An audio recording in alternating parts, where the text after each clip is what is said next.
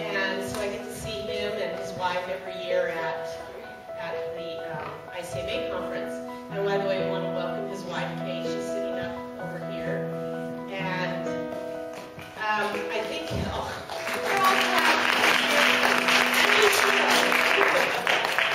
I'll tell you why you should clap for her. I was just talking to her, and come to find out, they had, when Harvey was in the MPA program, they had 2 sets of twins, and she was pregnant with another child. So she had some 4-year-olds and a 2-year-old, no, 6-year-olds and 4-year-olds, and then pregnant. So yes, you should clap for her.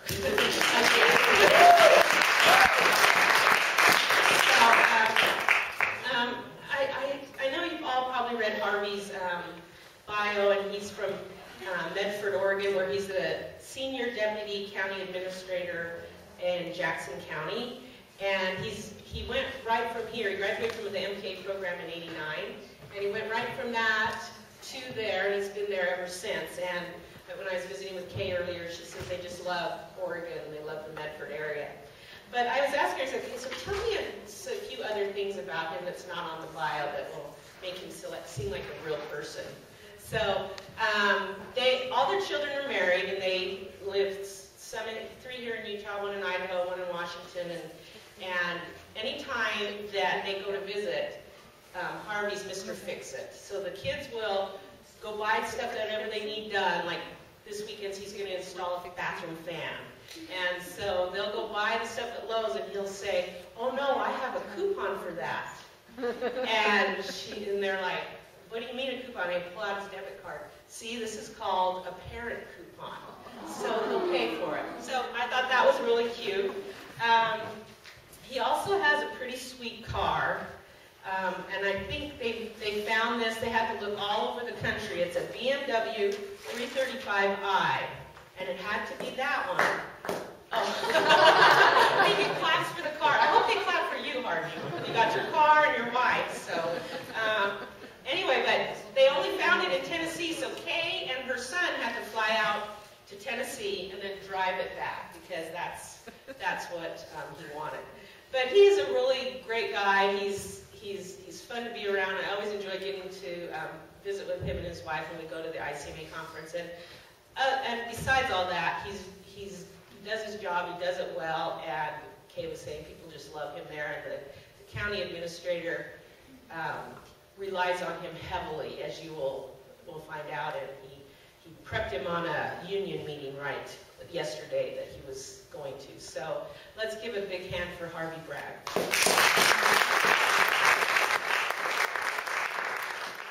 First of all, let me tell you that as I interview, as I talk with other people, and try to bring people to work in Jackson County, I always find that I have been able to hire a few BYU MPA students, and they always shine. So you're getting a good education. And the other folks, at least in Jackson County, recognize your talents and what you're going to bring to an employer when you come. They know that they're going to find somebody that they can trust, somebody that's not going to have drug and alcohol problems. Usually not going to have big anger management issues, those kind of things. So, and that you're going to have the technical background and information that you need in order to be successful. So, we'll go back a few years. How did I end up in the MPA program? It started off when I was young. My brother actually is 18 months younger than me, but very intelligent. He graduated from high school with me. I didn't know that. But actually, since I had more time before I could go on my mission, he came to BYU before I did. So he came here for a year before I came. My number one goal at that time was to be filthy stinker rich. That was my goal. And it was lifelong to that point. And so I would be on the phone with my brother all the time, saying, Tom, you got to hook me up with those professors, and you got to find out how we're going to get filthy stinker rich. Okay? That is the goal. That's why you're in school. So things change. But basically, when I came here, I did look at different alternatives. I filled out the application when I came to BYU initially and said I was interested in engineering, but that was just basically to get into the door. Then I went through the College of Communications and found marketing, and found that was a way to make a lot of money. But I also had a class in psychology, and I knew that psychiatrists made a lot of money. So then I was going like this. Well, as mentioned, shortly after we got married, then Kay found out that she was pregnant, and then with the first set of twins. So I was motivated to move forward in my career and choose a path. I decided business management actually was the way that I wanted to go, so I started taking a lot of business management classes. I wanted to get an MBA. I figured that's the place you need to go. You need to be able to figure out how to manage a corporation, and that would do it for me. So that was my goal. Started taking business management classes. Well, after I filled all the core requirements, I went up to the college and I applied. And they said, well, what's your career goals? I said, I want to get an MBA. They said, well, you know what? If you want to get an MBA, you got to get your undergraduate in something else. Because you'd be taking the same classes in the MBA program that you'd be taking in the undergraduate. Okay, that would have been useful information. But I didn't know that. Anyway, I did kind of shop around and found through the College of Communication, they required all those same undergraduate classes for the broadcast sales management. So there it was, communications, back into business management, but something different so I could still go into the MBA program.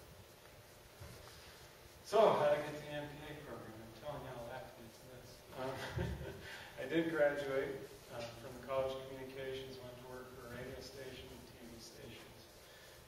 Worked out there basically for about a year, did some internships and those kind of things as well. What I discovered was that basically what they were all about was trying to sell airtime. And I got an opportunity to really sit down with CEOs of major corporations here inside the Salt Lake Valley and Provo area, and find out what they were all about. Why is it that, why does your company exist? What are you really trying to do? And they were really trying to push a product. And they were just trying to increase shelf space and those kind of things. And so as I went through that, kind of became a little disenfranchised with the business community, I guess you could say. Their goals were not always necessarily, in my mind, appropriate. So what do I do with this? Now I've got undergraduate, whole career is going towards an MBA program. So I did hear about the MPA program, Public Administration, and always been a patriot, and felt like maybe local government was the way to go, but still got lots of kids on the way. And at this time I've had the second set of twins, so I got to find a way to feed them. We got to get this done. And short story, I guess. A lot of prayer went into the decision. And that's terrible, isn't it? I got an answer from Heavenly Father. But this is the way I should go, so here I am. And I hope that you use the Spirit to guide you in the direction you're going as well. Especially in the MPA program, because if you decide to be a city manager, county administrator, the press is not going to be kind to you. The citizens in your community are not going to always be kind to you. You're going to be doing things that are important, things to build your community. But again, there's always two sides to the story. County administrator right now, he has his face in the paper all the time. In fact, national attention from time to time. His wife gets accosted in the store. His children, when they go to school, other children say things to inappropriate things. So, it's not all roses. But, again, what we're doing is important to the community. And we are guiding communities, and we are building them. So I applaud you for your decision, but just be aware that you're not going to be filthy, stinking rich, but you are going to have an opportunity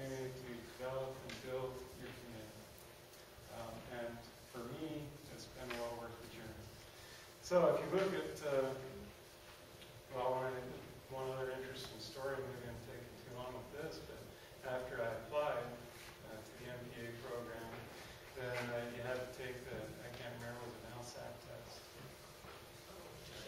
GMAT. I had to take the GMAT test. So the GMAT test that I had to take actually fell on the opening of Deer Hunt.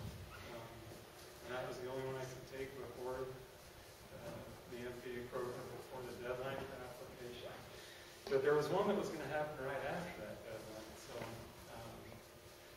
I went in and talked to folks, and basically I ended up going Deer Hunting.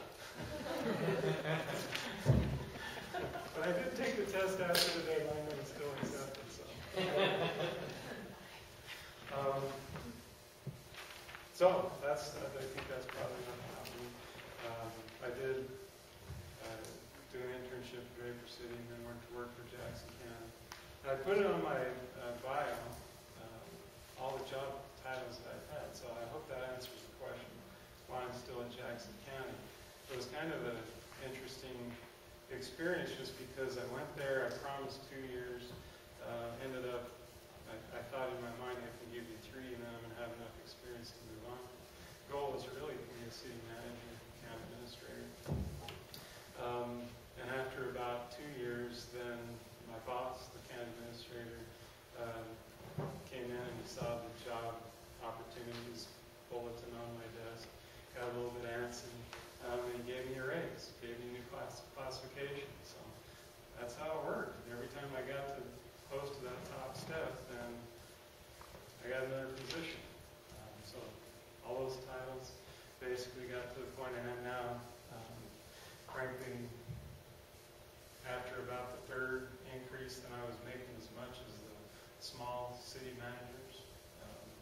After about the 4th one, I was making as much as the larger cities.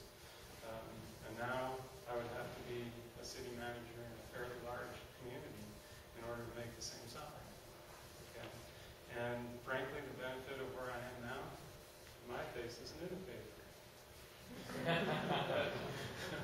Nobody knows who my wife is in the community.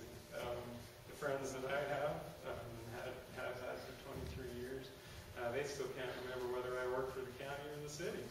I don't have evening meetings. The Board of Commissioners don't call me. In fact, when I go on vacation, I really don't take my cell phone with me. The county administrator has to do all those things. Right? So, I've kind of got the pay, but I don't have all the headache. So, and that's good for me. I like it. And like I said, I make enough money that my family is comfortable.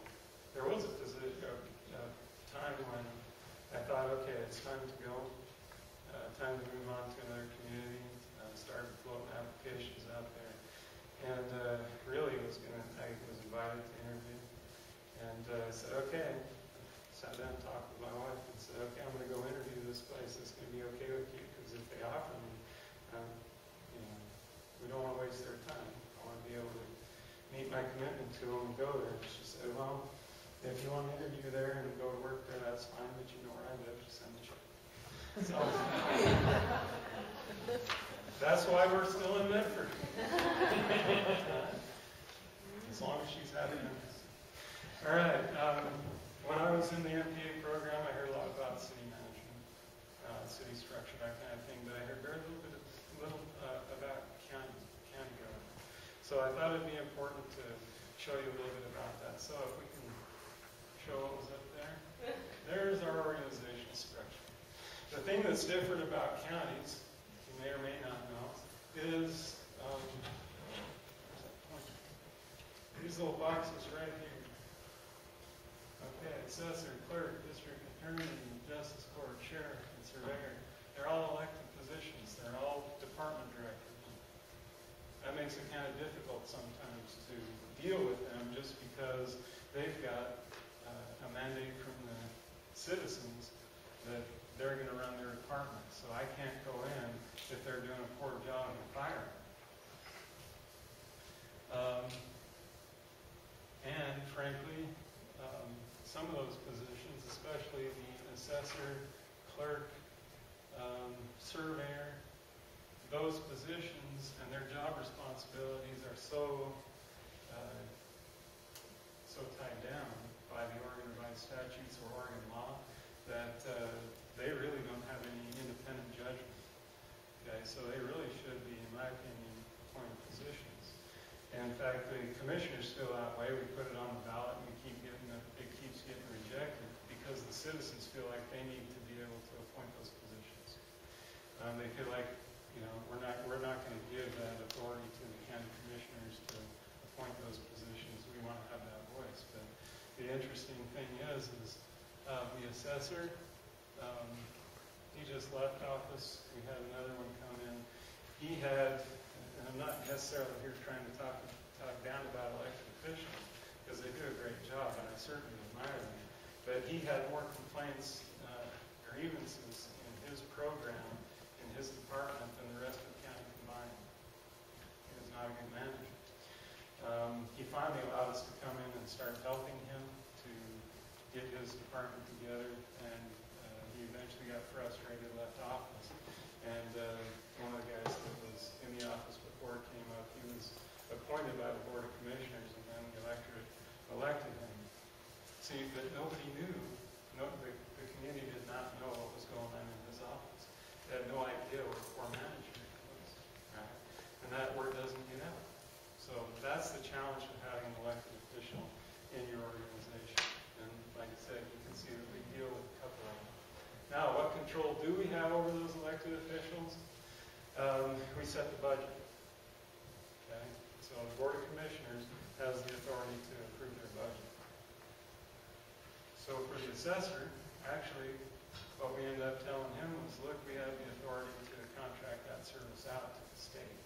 So if you don't kind of comply with what it is that we want to do, we'll take away your department and give that to the state, and you'll be an elected assessor with nothing to do. And by the way, we also control the salary. The salary committee comes in, reviews their salary, and sets that. So we do have some levers we can pull there, but again, in order for them to leave office, they have to be voted out. So again, the assessor, the clerk, district attorney. District attorney is actually an appointed position initially by the state. So he's a state employee, but his staff is all county employee. Justice court is a judge, and the sheriff obviously is in charge. And with the sheriff, one of the things that's important to know about the sheriff, and it's the same issue with your local cities, city government, that's going to be one of your biggest bones of contention, the places that you really have to get along, because they have a lot of power, and they have control over a fairly large piece of the budget, and they carry guns. The surveyor, again, that's one of those positions that, it's pretty small. Again, everything is mandated by the state as to what they can do. They can't decide to accept one plat, not accept another plat. They have to review it for accuracy, sign it off of this. Right? But still, it is elected. All right. So what was appealing to me, though, about Jackson County, and one of the things you have to understand, is we have a home rule charter. And that's important because if you don't have a home rule charter, then you basically have to function under the state statutes. Right? So under state statute, then you have 3 judges who are elected. Right? And basically all the departments report to those 3 judges, except for those elected officials. And those elected officials are set up by the charter and by the state statute. Right? But each of these departments report separately, so that they'll divide up the organization, and those departments will report directly to them, and there's no communication between them. And usually what ends up happening is they end up trying to protect their turf and trying to grow their territory. So having a home rule charter, though, then basically those Board of Commissioners appoint a county administrator, and then the county administrator is responsible for all of these all of these appointed positions.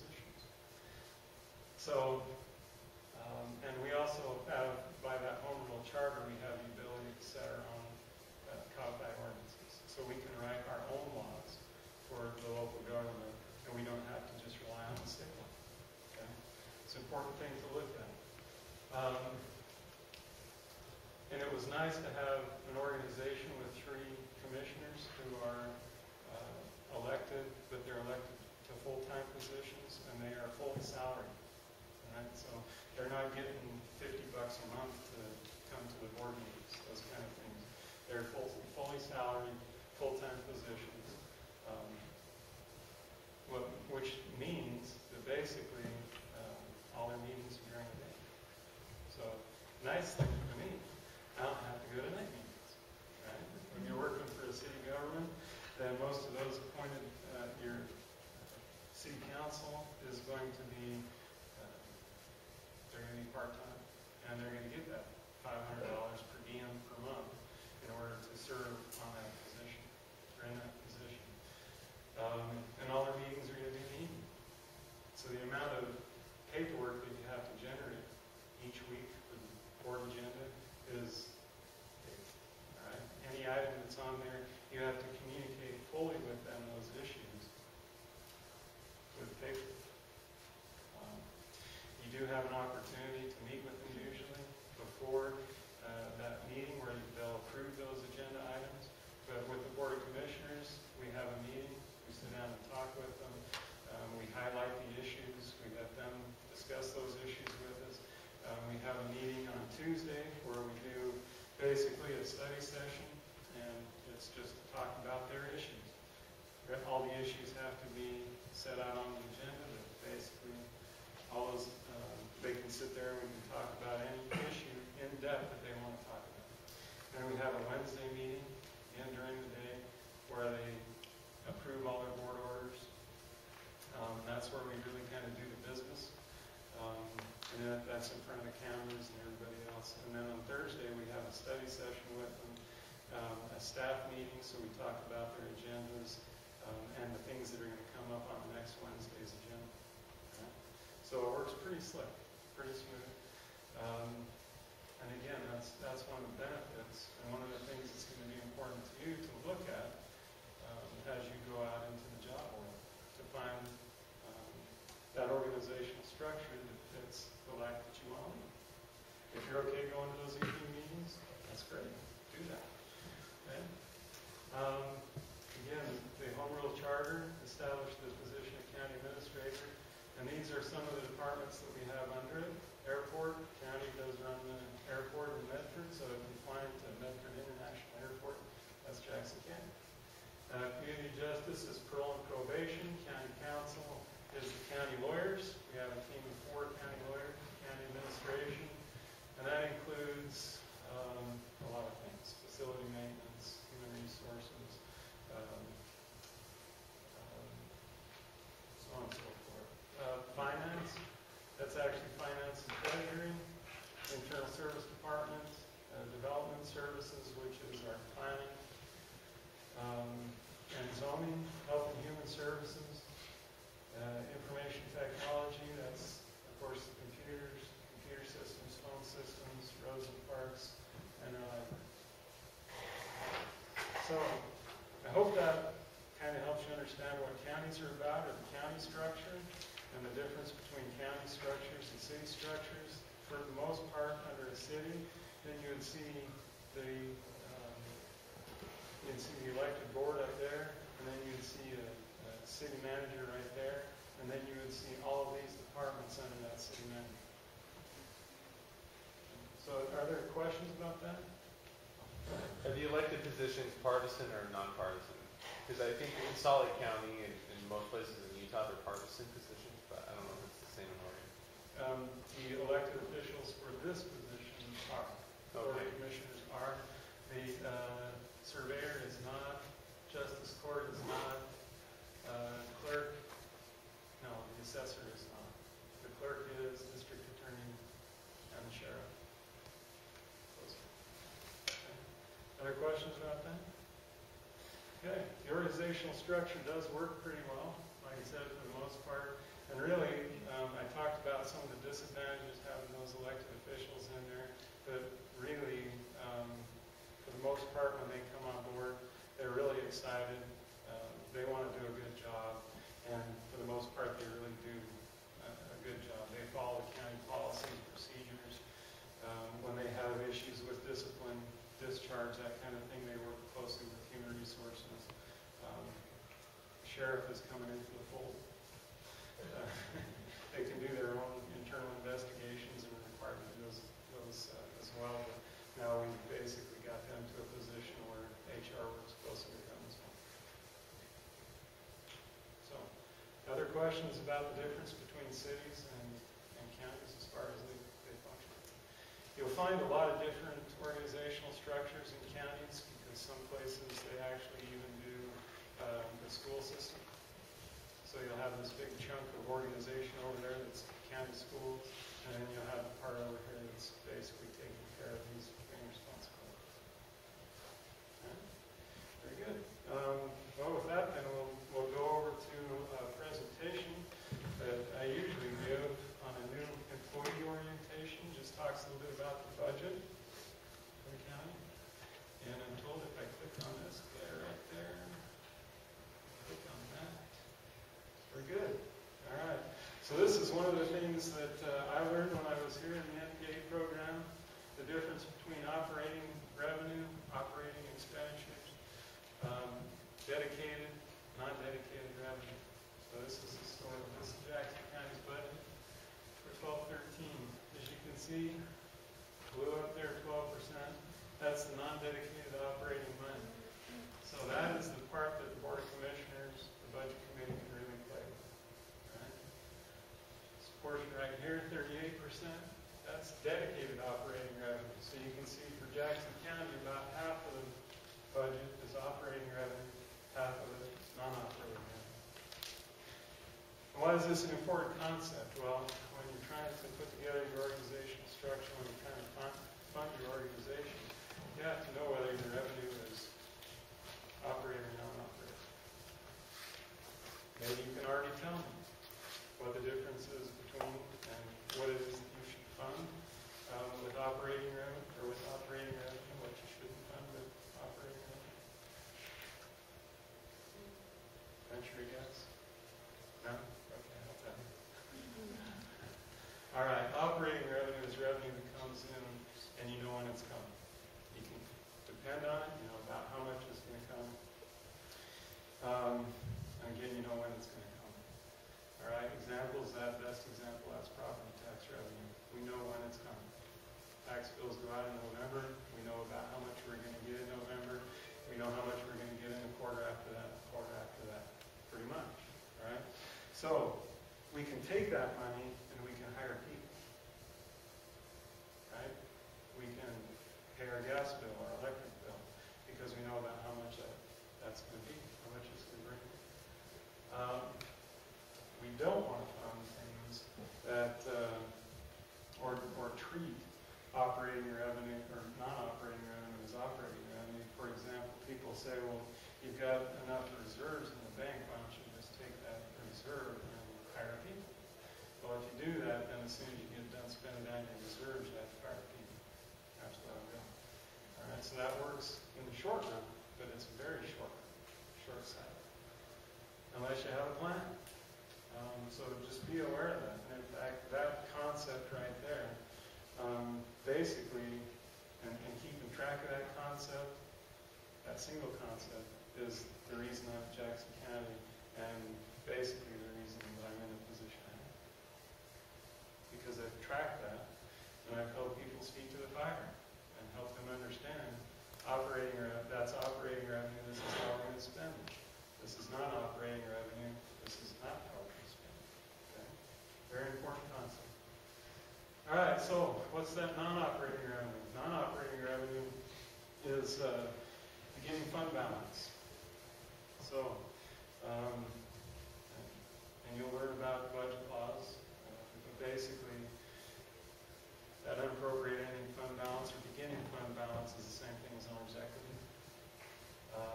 So it's cash balances that came forward from the prior years. And that money, again, one-time money, when you spend it, it's gone for the most part. How do we get it? Where does it come from? You'll have this discussion if you haven't already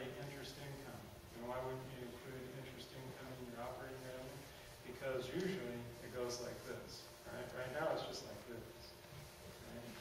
Right? We're getting just about 1% interest off of our fund balances, but there were times when literally we would fluctuate and we would go from 5.5% to 2.5% a week.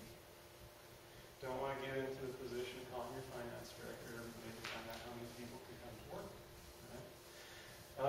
Also, in Oregon, it's against the law to overexpend your budget. And in fact, if a department overexpends their budget, they're personally liable to pay it back. You should all say, wow. So what that means is the county can't pay it back for them. That means if they overexpend their budget by $100,000, they're going to be working for the county for free for a year. Okay? So they really pay attention to that. They don't overexpend their budget. Usually they bring in more revenue than they budgeted because you budget conservative, right? Because you have the people in the budget department who are making sure that they budget conservatively on their revenues, and they're matching up their operating revenues and operating expenditure. Or they know the difference between that and how much general fund that they're going to have in order to balance the budgets. Right? So that money generally, they over-collect, they underspend, that money gets kind of scooped up and dumped the next year into that beginning fund balance. Again, you can't depend on the amount of money that they're going to underspend because you don't want to balance your budget or hire people on that amount each year because it varies significantly. When you're putting your budget together, it's generally 18 months in advance of the time that you're going to end your budget. All right? So just keep in mind you have to guess that far out of what your expenditures are going to be and what's going to happen. So again, you don't want to use that money for those kind of purposes. All right? So that's basically it. This portion goes with that portion. So we've got fund balances in all of our funds. And that's, I think, important because you need enough revenue in the bank in order to get yourself from the beginning of the year until your major cash starts coming in. So for Jackson County, the general fund, we need about $10 million to get us from July 1, which is the beginning of our fiscal year, to November when that property tax comes in. Right? If we don't have that in the bank, July 1, then we have to go to the bank and borrow. And you don't want to get into that situation. So you want to have that reserve sitting there so you can use it for cash flow as well. Questions about that? Dedicated versus non-dedicated. The dedicated money comes to us with a specific purpose. So for example, our Health and Human Services Department, for the most part, is funded by contracts from the state. They give us a number of clients, developmentally disabled folks, so on and so forth, and we are in charge of their lives. When we are placed in charge of their lives, then they give us money to take care of it. All right. And basically, we're responsible to take that money, spend it, to take care of those people, and report back to them, again, by contract. So we can't just take that money and spend it on the Sheriff's Department, right? Because there's a contractual requirement. A good example of this, and one of the things that's kind of important, or the reason it's important to communicate this to your citizens and to your employees, dedicated versus non-dedicated revenue is the libraries. Okay. So in Jackson County, we floated a bond. The citizens voted. They said, we want new libraries or we want to rebuild libraries. So we did. We floated that bond, $38 million to build libraries. And we actually ended up building 12 libraries for that money. But while we were in the middle of building those libraries, then the federal government basically threw a wrench at us. And you don't have any idea what ONC revenue is, but if you know what PILT money is, payment in lieu of taxes, it's kind of that, and maybe we'll get into some of that when we're further into the slideshow here. But anyway, basically they broke the deal. So there we went, and that was operating money. That was money that was coming into us regularly. We were using that to support our services. So they stopped paying it to us. We didn't have enough money to keep the libraries open. So laid off all the employees, sent them home. We were still building libraries. So there we were, building new libraries, and they were closed. Right? And people said, "Are you nuts? What are you doing? Just take some of that money that you're using to build them and keep our libraries open." That would make sense, right? But that money that came to us was dedicated to a specific purpose. And had we even stopped building libraries, then it would have been against the law, because we had a mandate from the citizens when they voted for that. We want new libraries. So there we are, building new libraries, and we can't keep them open. Questions? Could you not like put that up to a vote and say that, hey, we have X amount of libraries up to build and this much money, could we stop building and use that to do something else? Or is that not an option either? Not an option. So once you have that mandate, we sold the bonds, we were there. Had to make it happen. Okay. But they did vote to try and keep the libraries open, and the citizens voted it down. We gave them a couple opportunities, of course, to fund measures that would temporarily keep the libraries open, and those were all key. So we did do that actually. Okay. Another good example of that, we have a greenway trail, and it goes down basically, it's from Ashland to Central Point, that's about 35 miles.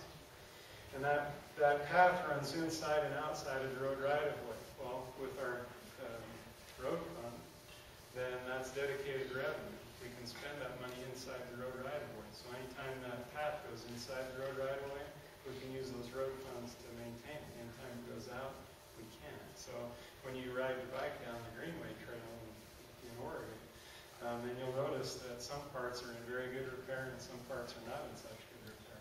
And that's the reason. It's dedicated. Dedicated revenue on one side.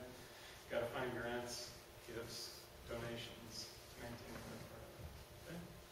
So, again, grand total budget, $316 million. It's actually a lot of money. And we'll always have that. The question is what kind of services can we provide for them? So next.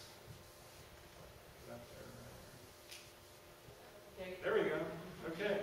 So this is the important part of the budget. Non-dedicated budget, or non-dedicated, that's that portion right there. 23% of our operating budget. And this portion dedicated 77%. So when people come up to the Board of Commissioners and they say we want these services and you're not providing enough of those services, then that's the pie that we have to look at. They could stand out on the corner and hand that out, technically, if they wanted to, because it's not dedicated. It comes to us, we do anything we want. This portion is all in our contract. Right? So when they look at the budget, and it's the same thing for cities and counties, when they look at the budget, they have to look at this split. They can do anything they want. Okay? Questions about that? Non-dedicated portion, dedicated portion, grand total. So you see, with our total budget, we're actually down to the amount, and again, this is the amount that we can hire employees, gas, electric. What are some examples of things you use non-dedicated funds for? Good question. And we'll go to the next slide. Whoops. What's going on here? Go back to home and see. That's it. Right there. So this is where we spend our non-dedicated operating revenue. As you can see right here, 69%. I talked to you earlier about the sheriff and the power. There it is. So that's where it goes. Jails and patrol. Also, that's district attorney, community justice, which is parole probation. And an interesting fact that basically in Jackson County, and I think it holds true in most communities, about 1 in 10 people have been in jail or are on parole probation. So think about that next time you're in the restaurant, sitting there enjoying your meal. Think about next time you're sitting there in the movie theater, you know, a Star movie theater. 10% of the people in that are either on parole or probation or have been in jail. All right, so if you want to solve.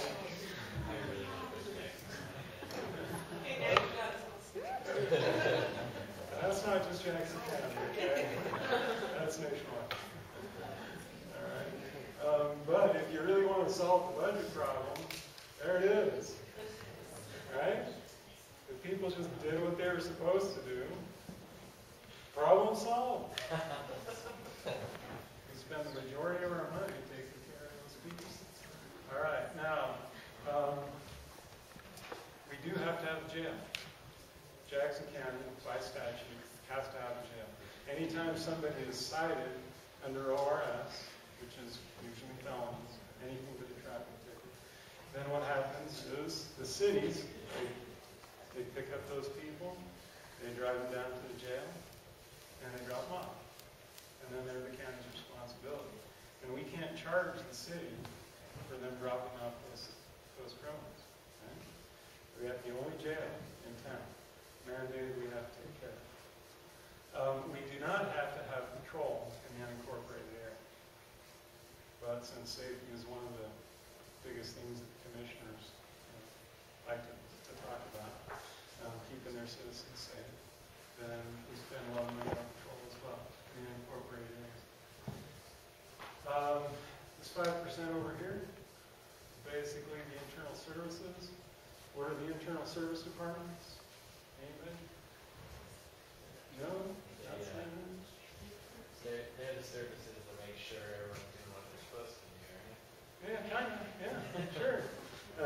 Things like the Board of Commissioners, County Administrator, but it's also information technology. It's those organizations or those departments inside the organization who only have customers inside the organization. So payroll, right? Finance, etc. So those are the internal services. Or Sean, O&C revenue. Okay. So there we go. So that's internal services, basically 5%. And actually, those services are also charged back to the dedicated funds. Okay, so for example, the airport, when they do their budget, we figure out how much time it is that we spend on them each year. We can charge them back for that time that we spend from an administrative standpoint, from a human resources standpoint. We figure out from the finance department how many paychecks we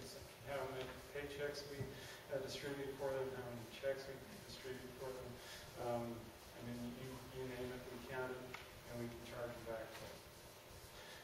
And that is important to know how to do those chargeback systems because, so for example, when you do federal money, and that airport revenue is considered federal money, then you have to be able to stand up to the federal calculations. The feds have some laws about how you can charge back to that organization. So you have to be able to live up to that, or to prove up to that. 10% other, we'll come back to that. 10% library. So I told you that we closed our library. We did find a way to open them again, and basically, that's this right here. We had a big enough rainy day reserve, or a big enough fund balance, that we put ourselves on a plan. We've got 3 years left in that plan. So that we're operating the library so that the federal government can bring people together, the loggers and the people, the spotted owl people, bring them together so we can start logging again on the O&C timberlands, which is a contribution directly to the county general fund. So we opened it up again with those reserves, and right now we're out of balance by that much. But believe me, I broadcast that loud and clear to everybody. They know we've got about a 3-year plan left, and then we're going to have to do something or we'll have to close it out.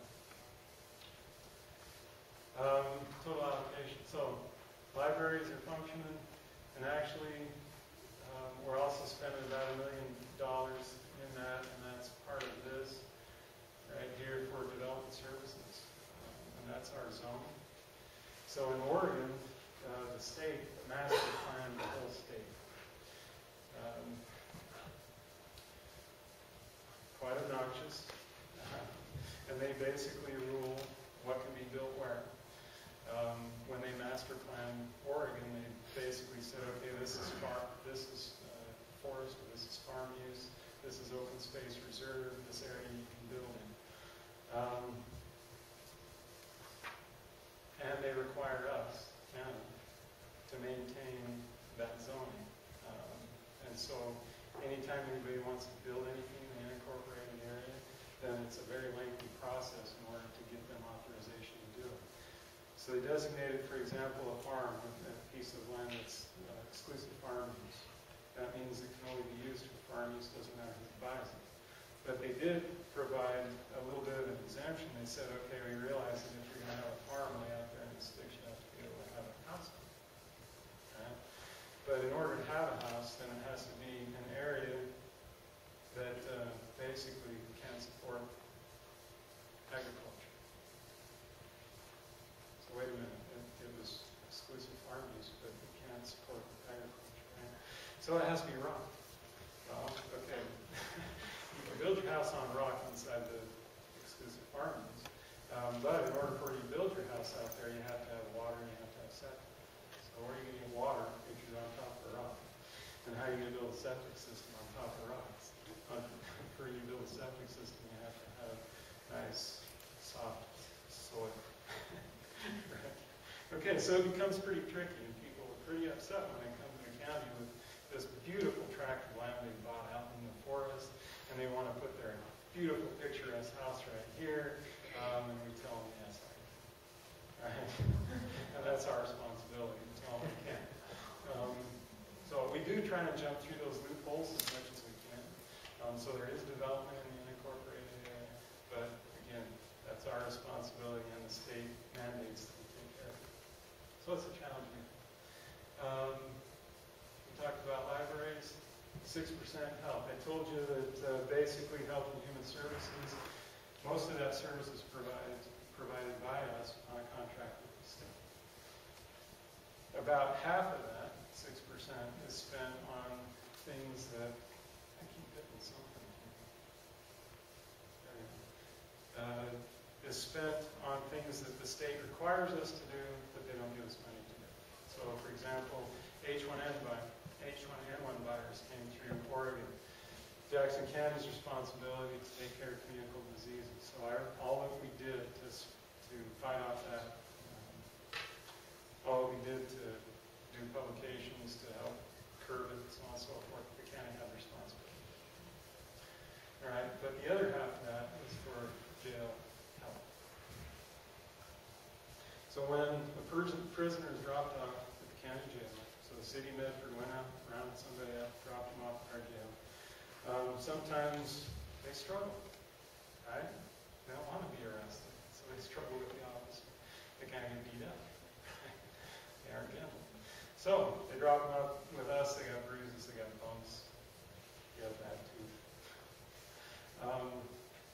The state, as soon as they hit our doors, cuts off their services. The federal government, once they hit our doors, they cut off their services as well. So if they have a broken tooth that needs to be taken care of, and we have to hold them for jail, or hold them over for trial, then we have to take care of their tooth. Right? They have a heart condition, they have whatever it is, then the county has to take care of it. So again, we can't charge that back to anybody else. It's our responsibility. Right? Questions about that? Cruel and inhumane punishment if we lock somebody up and they have a migraine and we didn't treat it. So that's basically it. Back to the other, assessment and taxation. That's a big part of that as well. The county is responsible to assess and collect all property taxes for all the taxing jurisdictions inside. So the cities figure out how much property tax they need. They take it over to the assessor, certify to him. He basically has to assess that property out, or that property tax to everybody collected. And then we have to send it back to the cities. Our responsibility. In fact, it's very heavily regulated. The responsibility that, frankly, the state should take over. We tried to give it back to the state, and the state said, okay, if we do it, we will do it, but we'll figure out how much it costs and we'll charge it back for it. It might come to that pretty soon. Who knows? But anyway, for right now, we take care of that. In fact, there was a court case in Oregon that basically said that the first dollar you collect in property tax needs to go towards funding assessment and collection of property taxes for those other jurisdictions. And we can't hold that property tax for a while, collect interest income off of it, and then send them the amount that we collected fact, if we do collect any interest income off of it, then we have to figure out how much of that is their share and give that to them with the amount that we collected for their property. All right. So questions about this? Okay, well that's a pretty good introduction to Jackson County, which kind of services we have to provide, where we provide them. This is a map of ONC lands. That's kind of an interesting story. I don't know if we want to take a lot of time talking about that, but this is a checkerboard pattern of property that came up through basically the I-5 corridor. What happened is, it's a long story, but back in the middle 1800s, the federal government wanted a railroad to go through this area. So they entered into a deal with the Oregon-California Railroad to build a railroad. In order to fund it, they gave them alternating sections of land, sections of 1 square mile. Alternating means checkerboard pattern. Right? So they gave them that checkerboard pattern and said, take that land and sell it to people who want to come from east, out west, buy that property. They set the price at $2.50 an acre. They said, sell it to them, and that way you can fund the railroad. Well, shortly after they started that process, then the people who the railroad figured out that the timber on that property was worth a lot more than $2.50. So they started logging and taking the timber off of it and then trying to sell the property. They also figured out that they only had to sell it once for $2.50 an acre, and then they could do anything they wanted with the property owner after that. So what they did was they would go down to the bars here in Medford, get people drunk, they would sell them the property for $2.50, and they would buy it back for $2.50 plus the alcohol. And then they could do anything they wanted with it, right? Yeah. They also think about migration.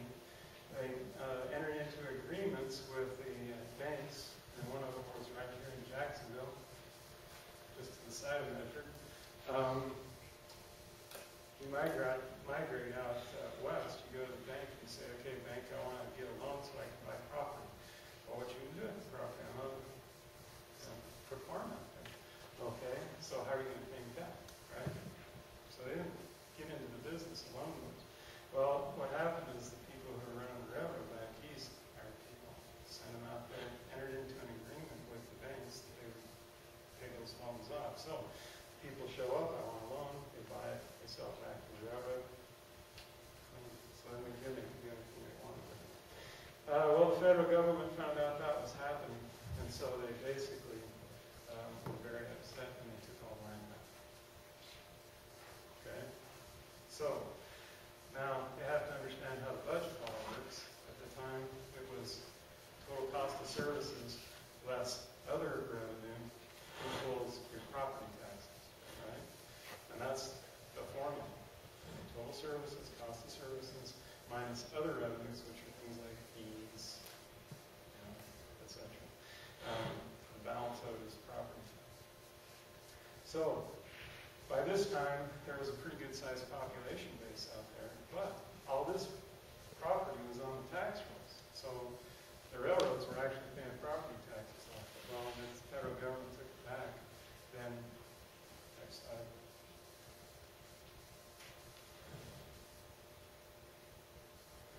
That's what it looks like in Jackson County. Half of the value of the property went off the tax rolls. So think about, again, that basic formula, total cost of services, other revenues, property tax. At that time, they didn't care about rate per thousand or anything like that. They cared about the total amount of property tax required to provide the services. So, if you're in Jackson County, that property all goes off the tax rolls, your property tax just up. Okay? And these were farmers.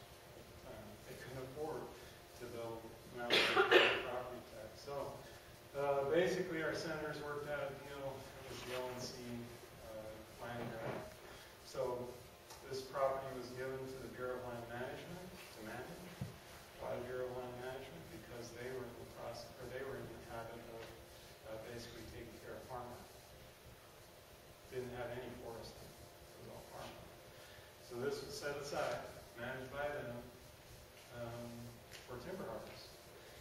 happened is we basically entered into an agreement and said, okay, so half the value of that property for that timber when it's cut goes to the local governments, to counties, and the other half of it goes to the BLM to manage that forest land. And by the way, what's the number one goal of all farmers? Increase yield, right? Yield per acre. So that's what they did. Okay? They actually went after it. And so right now there is way more timber out there in those areas than there were when it basically went into BLM management. But spotted owl issue did stop logging in those areas because they said no, spotted owls live in old growth areas. And we need to protect their habitat, so they stopped logging. So the federal government gave us a guarantee. Instead of, first of all, they said it would take us about a year to get this figured out. That was back in 1990. Then they said, okay, wait a minute, it's going to take a little longer than we thought. So they gave us a 3-year guarantee, then they gave us a 5-year guarantee, then they gave us a 7-year guarantee. They gave us a 4-year guarantee, and we're done. Because this year they said, no more. So that's what our revenue looked like in this last year. Public Law 110-343. I'm sure that you're all aware of it. We talked about it. Its predecessor was Public Law 106-393, and it was called the Secure Rural Schools and Community Self-Determination. Important to note that just a portion of that money in that act was supposed to go to support county schools because there was no more logging in this area in Jackson County. And we had 12, I think it was 12 mills operating when in 1990, and now we're down to 2 mills operating. But they said, look, the impact this is having on the community, we need to get more money. But the senators didn't know about the Equalization Act, the School Equalization Act, the Student Funding Equalization Act, which basically meant when you gave this money to the schools, then that reduced the amount of money that the state had to give the schools. So it had the impact of basically increasing the amount of money that the state had to spend on other things. So none of it went to help the schools. That's how they found out about, and that's why we got to this year, which was a completely different formula. Everything before that was based on the amount of timber that was in Jackson County when they did the initial cruise back in 1895. Okay, so every time they cut down a piece of timber to cut down a tree, Jackson County got 15.67% because that's how much timber Jackson County had in Jackson County as a percentage. So it didn't matter where they went. But now, again, they were giving us basically, I mean, it was, I think it was in the vicinity of $500 million split up amongst the ONC counties. Okay? And that's coming right out of the federal government, general fund. Well, we fought the fight so long, basically everybody else caught on. And so they changed the formula. It's no longer based on that. Now it's based on population, unemployment rates, so on and so forth. So poverty level, under poverty level. And now it's a state or a United States country formula, not just a formula for us. And now everybody's sharing in that when it gets distributed. So things change. Those brown lines are how much money we would have got if we would have been living off of a cut. And the reason I show those lines there is because that's the amount that we used to, we called that portion of our budget the operating money. We called the difference between that line and the top non-operating revenue. We put that aside, created a rainy day fund, and we're slowly spending down that money to keep our lives. So there you go. That's Jackson County's budget in a nutshell. Time for general questions. I hope that was interesting to you. I flew through it as fast as I could. So, any questions? comments, concerns? Going back to the non-dedicated funds and how it was broken down in Jackson County, is it going to look similar in other cities or in counties, or does that just depend on what the needs of those individual counties are? It's going to look different from county to county. It's going to look different from state to state because different states require different services out of their counties. Counties are really an extension of the state, okay? And that's in, I think, every state in the union. An extension means that they have a lot of control over it. When a city forms, incorporates, they develop their own home rule charter, and basically then they can do anything it is that they want to do. There's only certain, in Oregon, they have to have, there's a list of services that have to be provided or should be provided by a city, and they have to be able to check off 4 of them. Okay? So if they're providing all 4 of those, then they can incorporate. Doesn't mean that they have to continue to provide those services, but they at least have to provide those services initially, and then they can do what they want with the rest of the money. So it really does kind of, like I said, depend. But overall, in general, the big chunk that goes to safety, yeah, and that's why I say your sheriff or your police chief is going to be somebody that you're going to be dealing with an awful lot because they control a big portion of that non-dedicated revenue in their department. Go ahead.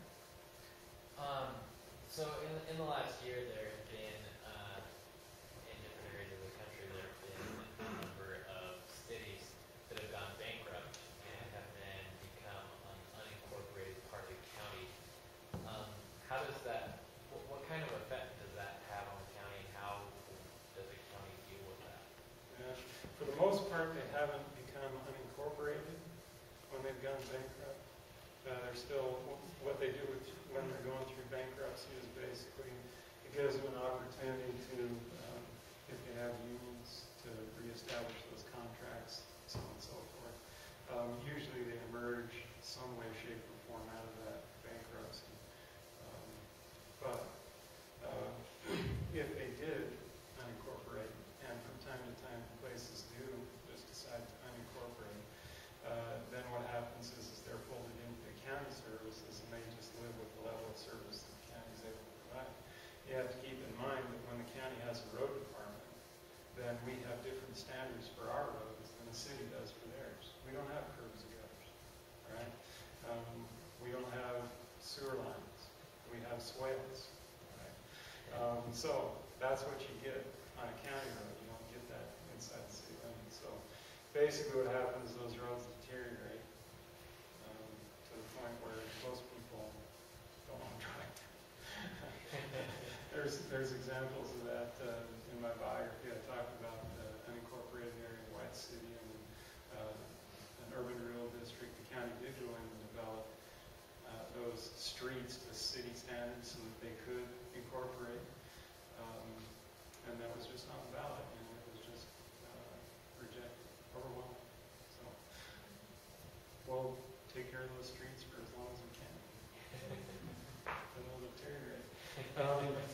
And the same thing happens with the law enforcement, right? So instead of having your own police chief now, you're not paying the county anymore to provide their services.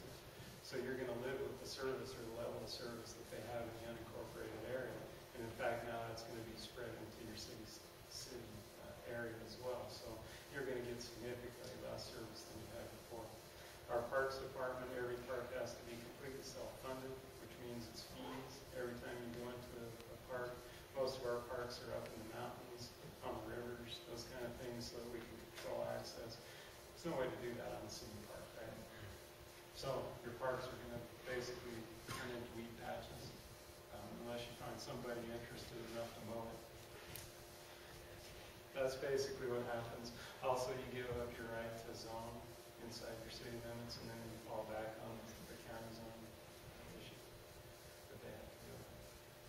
Now, there are laws in place as far as what you can invest in, and in Oregon, it's pretty strict when we invest our money, because you saw we have some pretty good-sized fund balances.